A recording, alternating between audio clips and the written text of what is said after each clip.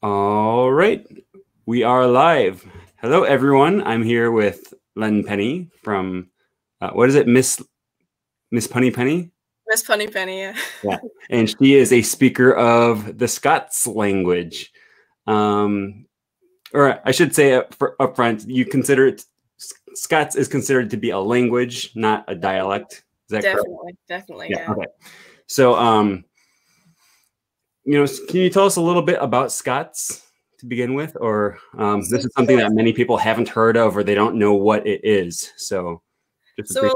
a lot of people just assume that Scotland has two languages, English and Gaelic, but there's actually a third language which is Scots. So this is a language that people would have been speaking before they were colonized by the English, and for many years, Scots was repressed. It was discouraged. It was definitely you were told very much not to use it, especially not in academic or professional spheres. Mm-hmm. So for many years, and it still continues today, Scotland has had a culture of having Scots as a language of the home.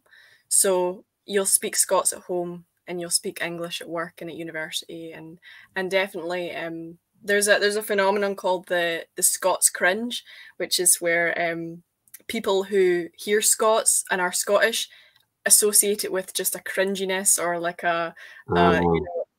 they really don't like it. So that's why Okay.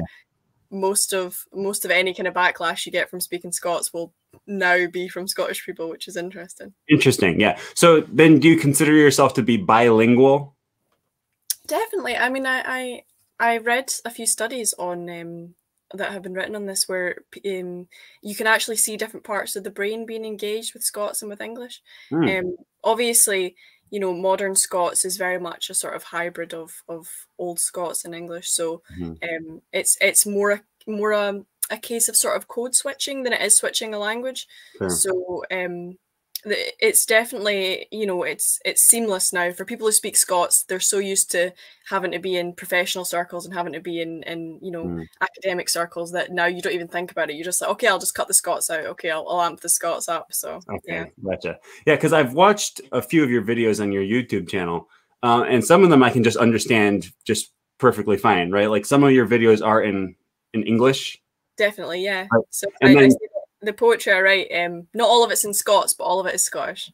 right. So some of it I can just understand just fine, as it just sounds like Scottish English, right? Like English with a Scottish accent. Mm-hmm. We all have accents, and then other of your videos I listen to, and I'm like, I can hear a few words here and there that I understand, but that's definitely not any English the way I recognize the English language. So it's really interesting. Yeah, and so that's why I just wanted to kind of do a video with you for people who have never heard of this, or maybe people who think Scots is just like a bad version of English.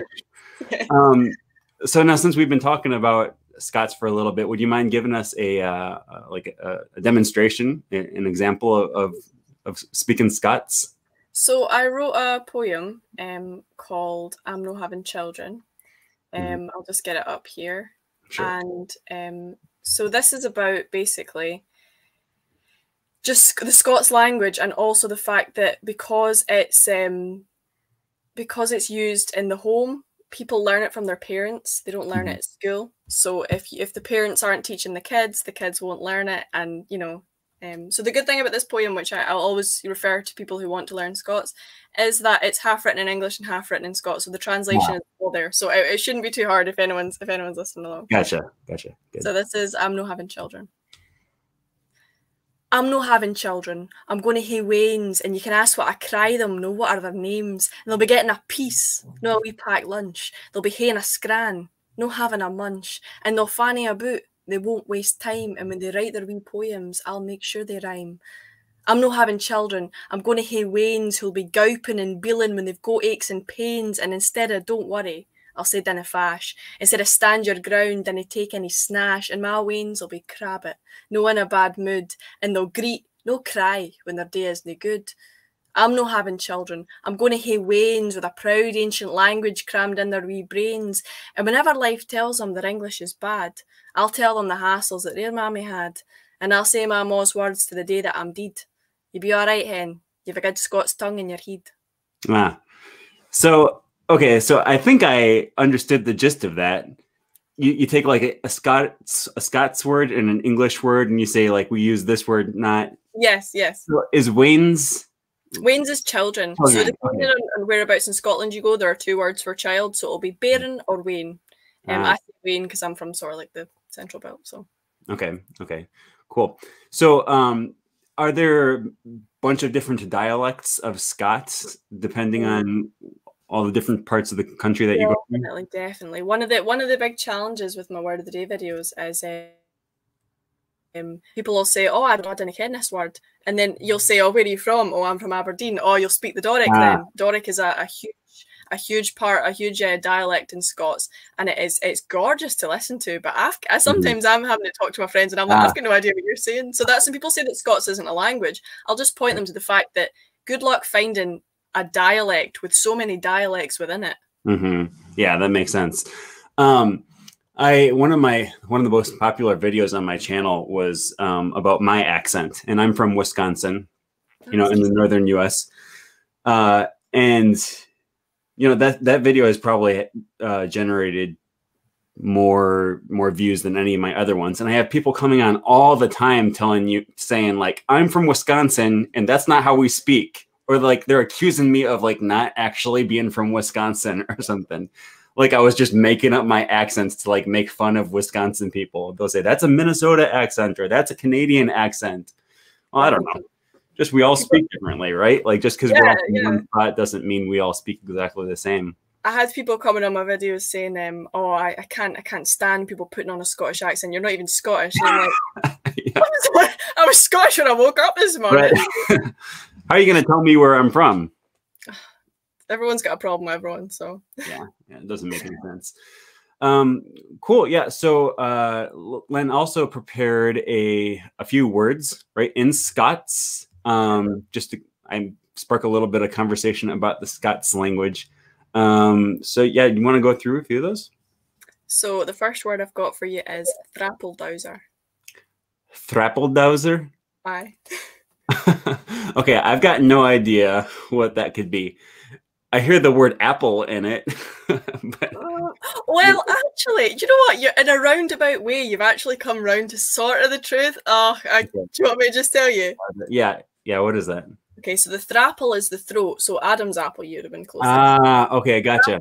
The thrapple is the throat, and dowser means, to get doused. So a thrapple dowser is a drink which soothes a dry throat.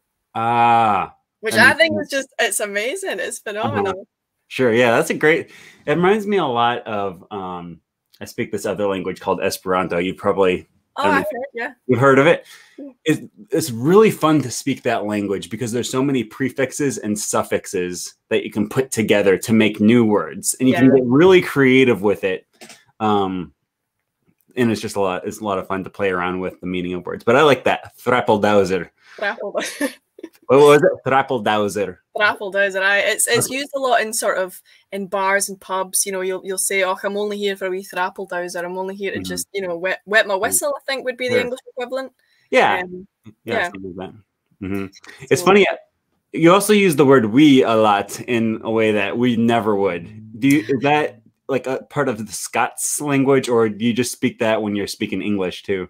I will always use we. I'd never really use little or small. It feels weird to me, but definitely when I'm speaking English as well. The thing is, when you speak English, sometimes some Scots words come in, and you're just you have to just explain it to people, but it's not an issue. So sure, yeah.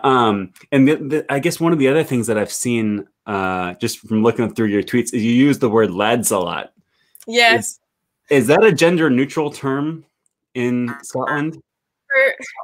For the younger generation, definitely. Like when I'm at work and there'll just be girls on, and I'll be like, "All right, lads, how's it going?" But a lot of people have taken issue with it, and it's a point I completely respect. I understand that it carries different connotations in America and across even in England and stuff. So I would always say that from me coming, from what I'm putting out, it's gender neutral. If anyone takes offence at that, then I'm happy to clarify. But as far as I'm concerned, I would say lads to a group of girls. And also my videos have to be under 20 seconds because of the way they're filmed. So I don't really have time to be like, "All right, lads and lasses." So it's okay. That's funny. So it's probably similar to then the way that we would use the word guys. Yeah, yeah, yeah, definitely. Someone compared it to y'all as well. Yeah, right. Sort Yeah, of like well, a and gender neutral generalization, sort of. right. The part of America that I'm from, we would never. Most people don't say y'all. But we would say you guys. I see. And it's funny because this word guys has just come to mean, like, if I say you guys, it means y'all. It's like the second Yeah, person. it's like people. It's a, and you know, again, I can see why people might think, okay, this is just directed at men, but at the same time, you know, I think we're past that at this point, where you know, we've taken words from the original connotations and changed them into modern connotations. Sure. I mean, language is always changing. Definitely, and I think that's one of the exciting things about it, is that you can have a word that used to mean something and take it completely different way, take it, you know, Sure. change the meaning, reclaim a meaning, even, you know, because there's words which have originally had offensive connotations and people have taken them and reclaimed them, which I think is great. Right. Yeah, I agree. Yeah, you know, I mean, in it changes pretty quickly too. Like, I use certain words very differently than my grandparents do. Definitely, yeah, and that's why you know, it's you have to always make sure that you're on the same page as someone. You can't just go like, oh, this means this to me, and then people are like, oh, well, this doesn't mean the same thing to me, and it's like, you know, you've got to make sure that you're being clear with people and being as open and honest as you can be. Sure. All right, so we've got Thrapeldowser as as the first word. What else? You've got clam jamfrey. Clam jamfrey.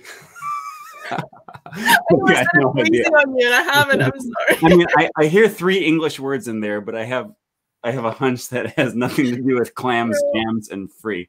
Clam jam free. Yeah, I don't know. To me, it sounds like kind of like like a big mess, or like I don't know. Like, I'm thinking of a jam, like a traffic jam where everything's all. You are absolutely you're so close. So it can be used, as with many Scots words, which I absolutely love about the language, it can be used as a noun or a verb. So a clam jamfrey as a noun is a sort of a rabble or a mob of people. Okay. Whereas as a verb, it means to clutter something up or make it into sort of a mess. Okay. I think the fact that you got sort of a jam from that, I think, is just a coincidence, but at the same time, it was amazing there that you got it. Yeah, I mean, yeah, I think that was just luck, but yeah, that was pretty close. Are you familiar with the term cattywampus? It sounds like a Lewis Carroll thing. No, this was the first time I learned. This was a word I heard for the first time just a few years ago. But it sounds. The meaning of cattywampus is very similar to what clam jamfrey sounds like to me. But it's just like, I don't know, like all messed up. Like, you know, if you were to open an electronics device and the wires are all like going, like mixing up and stuff, you'd say, oh, that's all cattywampus. Or, you know, if you're trying to untie a rope, but it's just all twisted around itself, it's cattywampus. I had a word like that the other day. It was mixy maxy, which is like higgledy piggledy, and everything was all muddled and mixed up. Yeah. Okay. That's funny. All right. So do you have how many other? I don't know. Do you have a list of words that you're going off of, or just? I'm just going off my favorite ones. So okay. the next one, I don't know if you've seen statutory. Can you say that again? Statutory. Statutory. I don't know. I hear the word tutor in there. And okay, I hear "uri" at the end, which makes me think it's like a noun. Like maybe a noun like based off of a verb or something. This one I would say is the easiest to get if you just say it slowly. Statutory.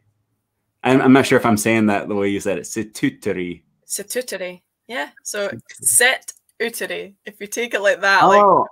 Like... Okay. So is it like sitting outside? Yes. Okay.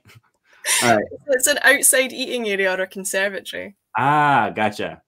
That makes sense. Statutory. I love it. That's one of my favorite words, just because it's so self-explanatory. It's a statutory. Like, I mean, we put a glottal stop sometimes in words. So I don't know if you're familiar with like Mhm. obviously, I mean, you do like sort of linguistic stuff, but so statutory would be how I would say it if I were being, you know, trying to communicate it to other people. But if I was just saying it myself, I'd just say statutory. Statutory. Ah, Yeah, okay. Yeah, I got that. I think the vowel, the oo, is what got me, yeah, because I think maybe it's pronounced different in Scotland rather than ow. yeah, Like we would yeah. say out, outside, Aye, outside is what we would say. outside.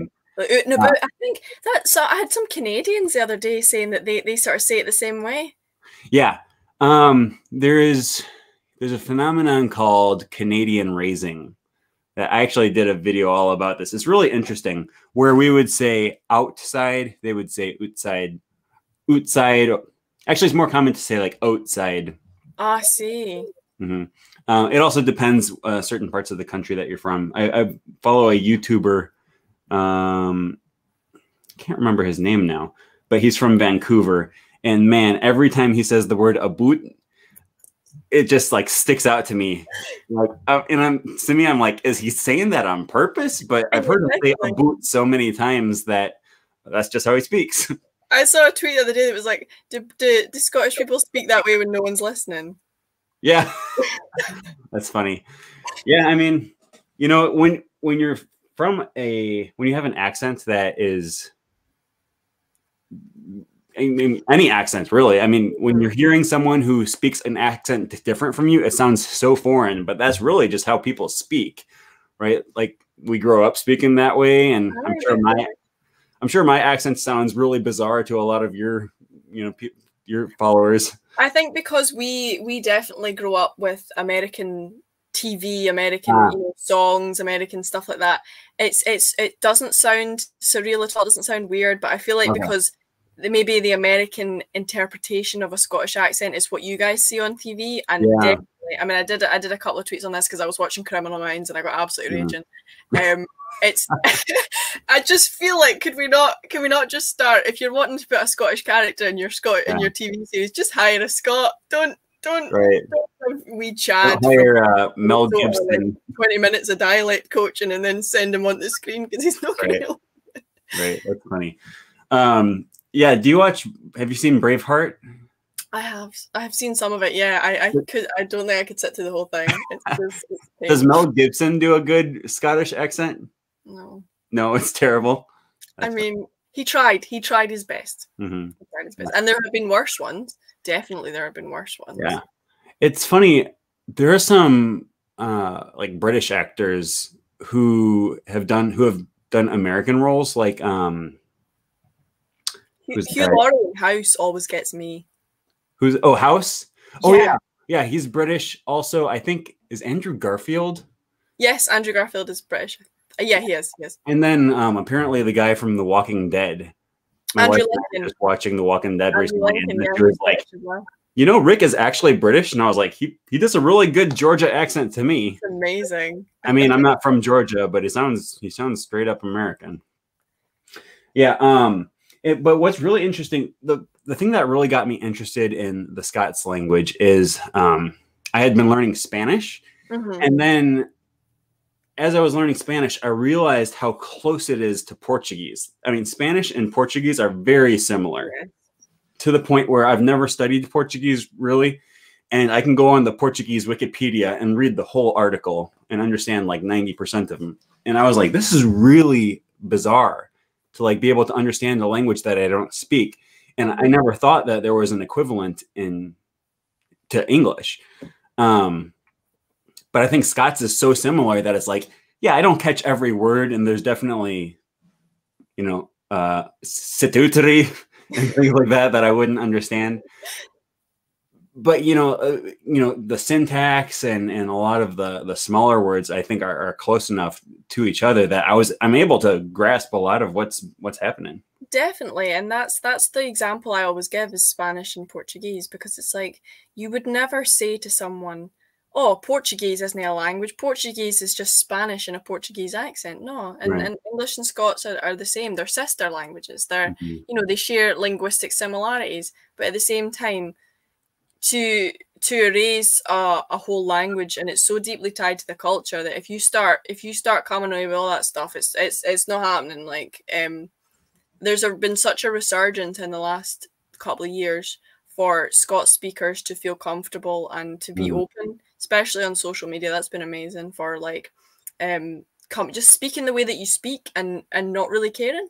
Because you know, at the end of the day, the only person who is holding us back now is ourselves. So if we sort of, you know, if we make it known that we're not ashamed, then more people will see that and more people will want to speak it. And if you think about it, it really doesn't make sense to have the idea that one variety of the language is correct and all of the other ones are wrong. You know, anyone who's ever studied linguistics, that's the first thing they teach you in linguistics class, is that there's no such thing as right and wrong in language. We all just speak differently. And, you know, you can't choose one person and say, this guy speaks correctly and everyone else is just speaking a bad version of his language. Exactly. You know, that doesn't even make sense, because like, who gets to decide which one is correct? I know we live in such an Anglo-centric society, and a lot of people have said to me like, "Oh, what's the point in teaching this? Like, it's not. You're never going to be able to use it professionally. You're never going to be able to make money off this." And I'm like, what joy we can find in language out with the academic spheres and the professional spheres. I mean, we can speak Scots in those like, you know, language based societies like academia and professional spheres and stuff, but at the same time I'm wary of the fact I just said out with, and that's a Scots word as well. What was it? Out with, yeah. Out with. The preposition that only happens in the Scots language. Is that like without? It's the opposite of within, yeah. So we have with and within. Gotcha. Just as I was speaking there, that just slipped out, and then I was like, oh, hang on. I better go back in there. Self-correct. Yeah, that's funny. Yeah, I don't know. It doesn't make sense. Well, I speak Esperanto, so for someone to tell me what's the point, and you know, people say that all the time, actually. Yeah. Why would you learn that language? You're never going to be able to use it at work. It's like, is that the only reason there is for learning a language? Like, what a dull life you must live if the only reason to learn a language is just its pragmatic usage. It's the thing about Scots is a minority language, and it's protected, I think, by UNESCO. So the fact that it needs preserved and it needs brought back, there's never been a doubt in my mind that Scots needs to be preserved. It's hard work preserving a language. You know, you have to keep it in circulation, you have to teach it, you have to make sure it's preserved, especially nowadays digitally. That's why I've been trying to do that with my video series, just so it's accessible and easy to digest. But at the same time, if that dies out, like the consequences are so severe. You lose part of your culture, you lose your history, your heritage, you lose, you know, words that have no linguistic equivalent in English. You know, Scots is such a rich and diverse language that I feel like you should want to speak it. It shouldn't just be like, oh, we have to preserve this language. It's like, look how exciting it is that we can preserve this language. Yeah. Well, and especially for people like you on your channel, you know, you do a lot of poetry, right? Oh, definitely. So it's not just about, you know, what's the use of this? You know, it's what is the use of poetry? Like, exactly. You know?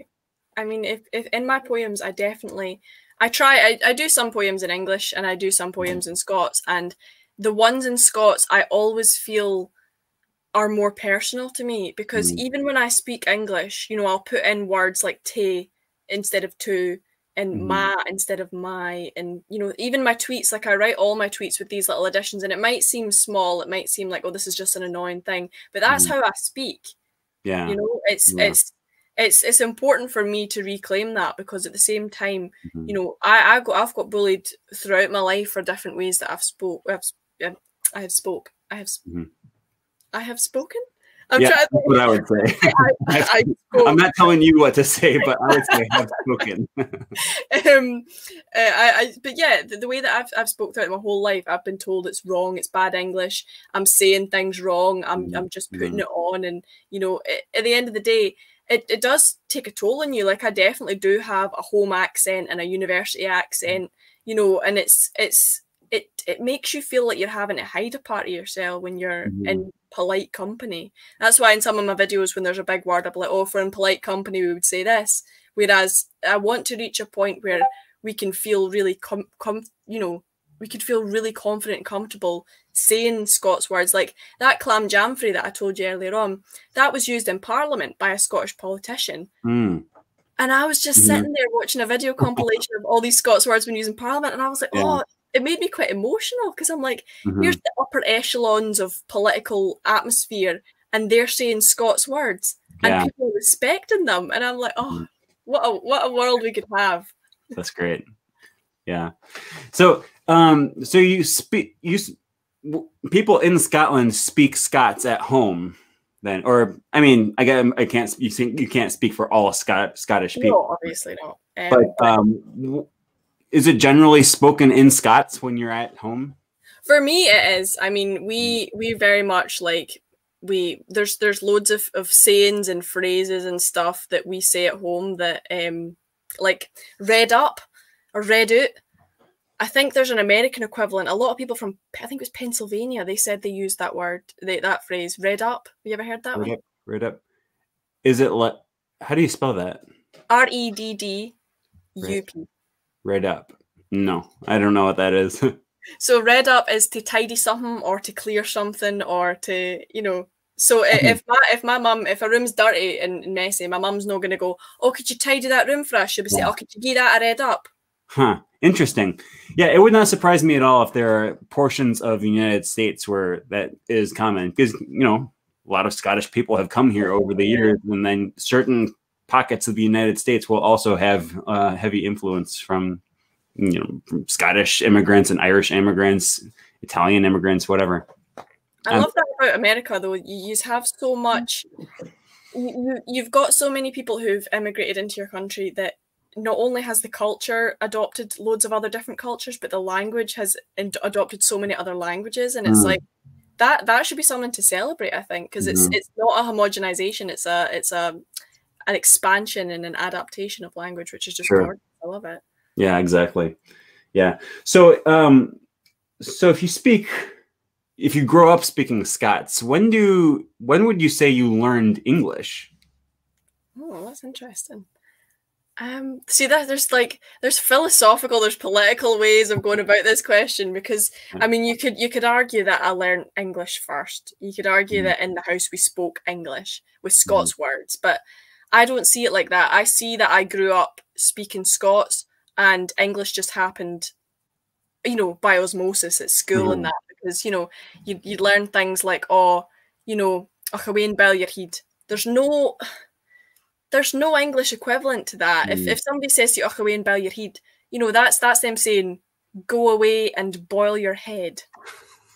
Which I don't think there's no, Yeah, I could come up with something similar. I mean, I understand what you would be saying with that, but no, I wouldn't. But like, it's things like that, and it's like, when I would say that I learned English at school, and that was when like you'd learn the proper way of speaking. It wouldn't be a piece, it would be a sandwich. So at home, my mum would say, oh, I'll make you your pieces for the day.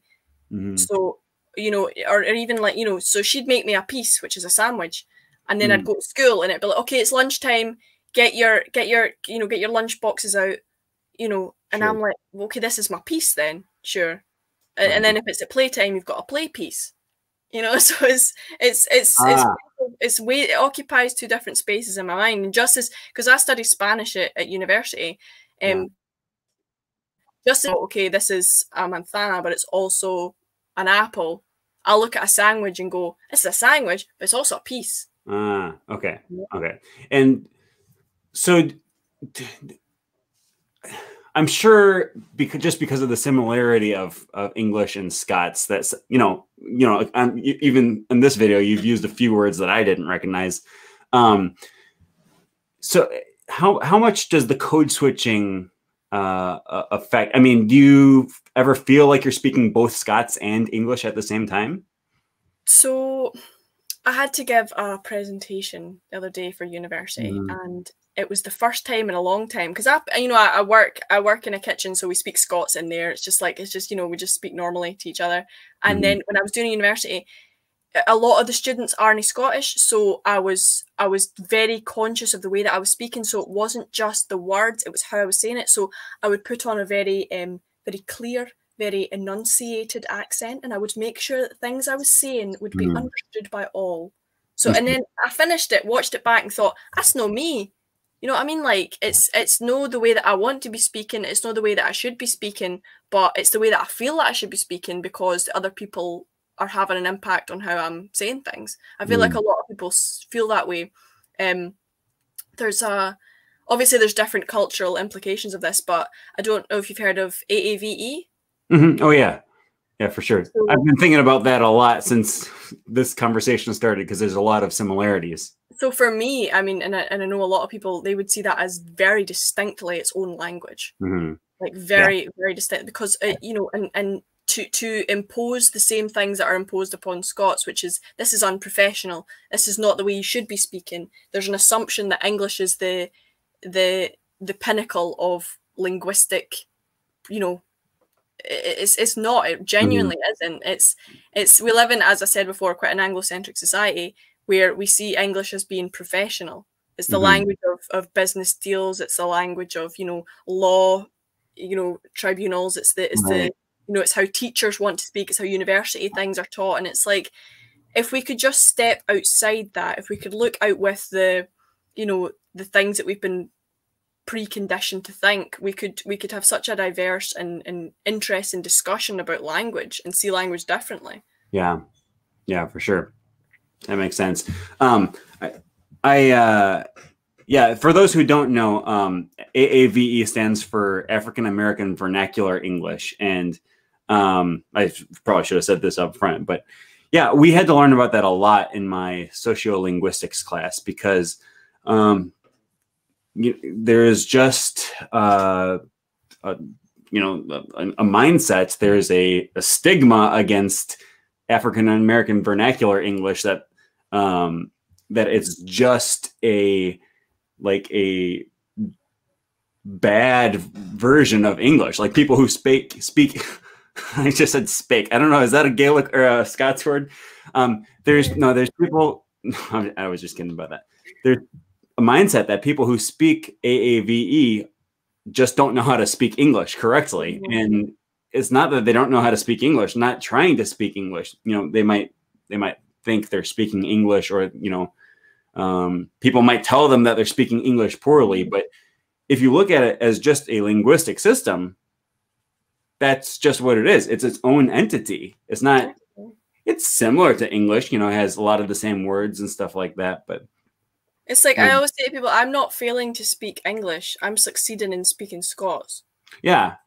I never sit out and think, oh, I'm speaking English right. No, I speak Scots, and a lot of it lines up with English, but that's because, if you look at, we were colonized by the English, so, things, it's not really a choice as to whether they're similar or not. We're neighbours geographically and linguistically. So there are similarities, but at the same time, when I speak, it's not bad English. It's good Scots. Yeah, exactly. There's this really interesting phenomenon called dialect continua, where, for example, Dutch and German, they're separate languages. Okay, and they're similar, like as far as languages go. I don't speak either of them, but my understanding is that Dutch and German are fairly similar because they split off recently.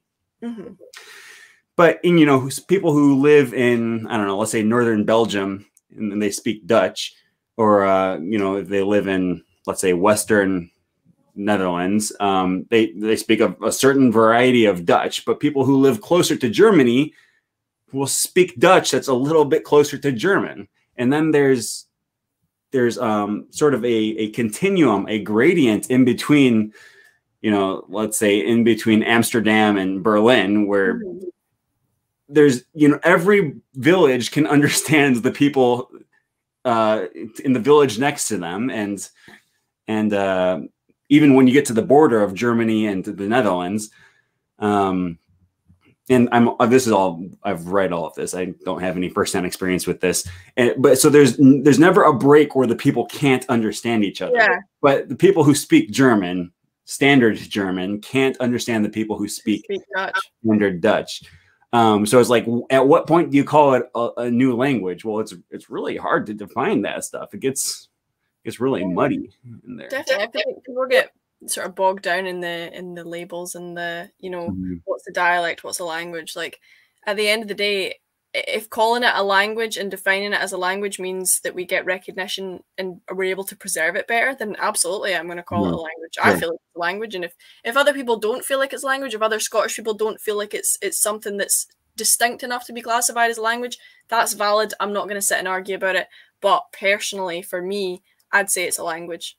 And that's saying that, having studied a foreign language, having studied two, and then coming back and looking at Scots in a different light, because there are different syntax things, there's different pronunciation things, there's different verbs and nouns and adjectives and prepositions that are not the same. So for me, as far as I'm concerned, that defines a language. Yeah. Can you say anything about like the I don't know anything about this, so I'm just curious. Is there like a thin line on the border between like Northern England and Scotland where the language changes? You know what I'm saying? Like, do they speak English differently in Northern England as they do in Southern Scotland? I'm not entirely sure, but I would say that definitely there are words that have traveled down. Like when I did my Out With video, which a lot of people in England were like, "What? This is a Scots word. I use this word," and I was so encouraged because it just shows the sort of proliferation of the Scots language. But definitely a lot of people who lived on the border and below were like, "Oh, I use Out With. I've used Out With all my life," and I'm like, so at what point does it stop being? Because then people were saying, "Okay, it's not a Scots word. It's because we use it." And then I was like, well, I take issue with that because of the fact that it's originated in Scotland. It is a Scots word. Just because it has managed to trickle its way down into England does not make it any less Scots in origin or use. If you're saying the word Out With, I mean, you don't have it in America, I don't think. I've never heard that before. No. I would say that that's a good example of a word which has, and possibly because it is such a good word, it's such a useful word. I feel like because English doesn't have a really good equivalent for Out With, and I make sure and put it in every single academic essay that I will ever write, just as a little, you know, a little rebellion. There you go. Yeah, that's funny. All right, well, we're going to be coming up on the end of this live stream soon, but I just want to give anyone who happens to be watching this an opportunity to ask any questions for Len, whether that's about the Scots language or about, you know, English in Scotland or anything that has to do with that. So if anyone is watching this and you have some questions, I know I see I'm missing a lot of comments here, so I apologize if someone has already. Oh, here Silver Walks says, "What's your favorite saying or word in Scottish?" Oh, I love "Lang me your lumreek." Lang me, how did he say that? Lang me your lumreek. Lang me your lumreek. That's something that we say on Hogmanay and New Year's Eve or on birthdays or things, just to let people know that we love them. It means long may your chimney smoke, or may you always have fuel for your fire. Oh, I get it. That's really interesting.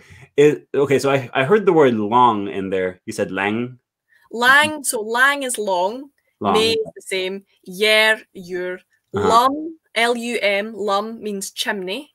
Okay. And reek means to smell or to smoke, depending on the connotation, like the language context. Right. Okay. Interesting. Here someone just says, "Does Len speak Scottish Gaelic too?" I believe you answered that already, right? I don't speak Gaelic, but I would absolutely love to learn, and I will be doing it next year. That's my goal. That's my New Year's resolution, is to learn Gaelic. All right. What about the orthography of Scots on social media, like spelling and? So there's a huge debate about Scots whether we should standardise spelling. I don't personally think we should because, as I say, there's so many dialects, there's so many different ways of speaking it, there's so many different accents and influences, and because Scots is so phonetic in the way that it's transcribed, it's predominantly an oral language. So when you transcribe it, you're transcribing it the way you say it. So the way I say it's not the same to the way somebody in Aberdeen says it, and the way somebody in the Highlands says it, or the way somebody in the Central Belt or Fife. So for me, transcribing Scots should always be about the person transcribing it. It's up to the reader to interpret that the way that they want. Yeah. I was telling her earlier, this I have this book called, I don't know how you would say that, Button Benagogo, I guess. Yeah. It's a novel written in Scots, and yeah, this was part of my, like, basically my first ever tongue tacket. I don't know, that's just a funny word. This was my first ever exposure to the Scots language, and it's really funny because I see a lot of words in here that I just straight up recognize, and then a whole lot of words that mean nothing to me, but they look like they could sort of be a Scottish word. But yeah, I remember reading about this and them saying that there's no, like, you know, the guy who wrote this novel just kind of came up with his way of writing Scots. And it's weird because we sort of have this idea that that language is written, or that writing is an important part of language. But, you know, writing has only been around for like 2,000 years. Exactly. Something like that, 3,000 years, maybe tops 3. And most languages, there's like 6,000 languages in the world, and only about 200 of them have an alphabet or a writing system. So that's really like irrelevant to the usage of a language. Like, the vast majority of human beings throughout history have used language without any sort of way of writing or reading. I really struggle with spelling and with reading sometimes in English, just because English is mental with spelling. Yeah, it doesn't make any sense. For me, I'm very much a phonetic speller. So for me, Scots is such an absolute godsend, because I can look at a word and know exactly how it's said, and I can think a word and know exactly how it's spelled. So I feel like, and a lot of teachers have said that when they've started speaking Scots in schools and teaching it to Waynes in the class, the kids are picking it up, and especially dyslexic children, because there's no pressure. If you want to spell it a certain way, you spell it a certain way. And I feel like we need to take certain aspects of language back to the basic goal of language, which is communication. Yeah. If I can say something and you understand me, we're communicating, we're speaking. Right. If I can write something and you can read it, we're communicating. And I think that goes much more closely to how language has been used throughout all of human history, right? As opposed to, I just can't imagine like a tribal person in the jungle of Africa, well before the first papyrus had ever been invented, telling their 3-year-old, no, you're not supposed to say it this way. It has to be this way, right? Like, they don't go to school. They grow up and they hunt and gather, right? And there's no political structure or anything. But I think the concept. What was that? Language is a tool. Yeah, exactly. You use it to connect with people. All right. Let's see. I'm missing a few. I know I'm missing a lot of comments here. Punky Kennedy says, folk understand me better in the north of England than in the south. The border has moved a lot over the centuries. Yeah, so I think that's probably has a lot to do with the dialect continuum I was talking about earlier, right? Like, the people in every village will understand the people on either side of them. Absolutely. Let's see. I think some of these comments are in Scots, so I can't read them. Oh, that's so good. I'm so glad that Scots are here. Yeah, here, I'm gonna send this to you. I don't know, see if you understand this or not. Copy and paste it. Oops. YouTube doesn't support comments on private videos. Oh, all right. I guess I can't send it to you. Were you Faye Len? I don't know. Oh, I'm Faye. I'm all over the place, actually. I was born in Airdrie, and then I moved to Dunblane, and I'm currently in Fife, so that's where I'm fae. Okay. There's two things in Scots, like where do you fae and where do you stay? Because where we stay, like someone says, where do you stay? That means where do you live? Yeah. And where you fae means where are you from? Like where do you hail? As soon as you started to answer that question, I understood, but I was looking at it and I was like, I don't know what that means. You'll be reading it with the context of your accent. So if you were just thinking a Scots accent, and you'll understand it. Yeah, I right. If I were to read that and then think, all right, what am I saying with a Scottish accent? Then I feel like I probably would have got that. All right, here's another one. What are terms you use for dating? For example, if you are dating someone, then do you say we are going out or we are talking, etc.? I know a lot of people use we're winching. That's a difference that I noticed, because for me a winch is a passionate kiss, like a French kiss is a winch. So you get caught winching at the back of a bus. But for a lot of people, winching is courting. So I think that's evolved because nowadays we would, if I were going out with someone, I'd say going out.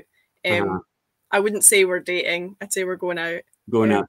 Yeah. If someone underneath just said going out with. Going out with someone. Going out. Yeah. We're going out. Yeah. Okay. It's casual. We're going out. Yeah. That's funny. All right. Is Ween's West Coast like the messages? Oh, okay. So messages is the shopping. So when you're going shopping and you're buying food, groceries, that sort of thing, you're buying your messages. So it's an errand, basically. Like you go for the messages. Right. Is that connected to the English word message? Somehow? I believe it used to be, they used to have wee boys on bikes delivering like messages, and then they'd also bring food and stuff to people. So I think there might be a similarity, but we would always just say the messages. So that's more, I'd say, a modern Scots word than it is like an ancient Scots word. Right. Let's see. And then I have, nah, you're a tool, you numpty. You're a tool, you numpty. A numpty is like it's an insult. Oh, okay. I'm sorry, I don't know how to pronounce this stuff. Okay. Nigel Callahan says, is messages also used in Wales? Do you happen to know that? I am unfortunately not an expert in Wales, but I hope so, because I think it's just a great word. Yeah, it is. All right, well, I think that's where I'm going to cut off this live stream today. So thanks so much for coming on and talking to me about Scots. Thanks for having me. I really enjoyed it. Thank you so much. If you're interested in learning more about Scots, follow on YouTube and Twitter. Do you have anything else that you're on? Nope, just Twitter and YouTube. I am at Lennysaurus on Twitter. I am Miss Punny Pennie on YouTube, and yeah, that's me. Okay, and I also included links to those below the description of this video. So thanks so much, and I'll be in contact probably over Twitter. Perfect. Thank you for having me. Yep. See ya. Bye.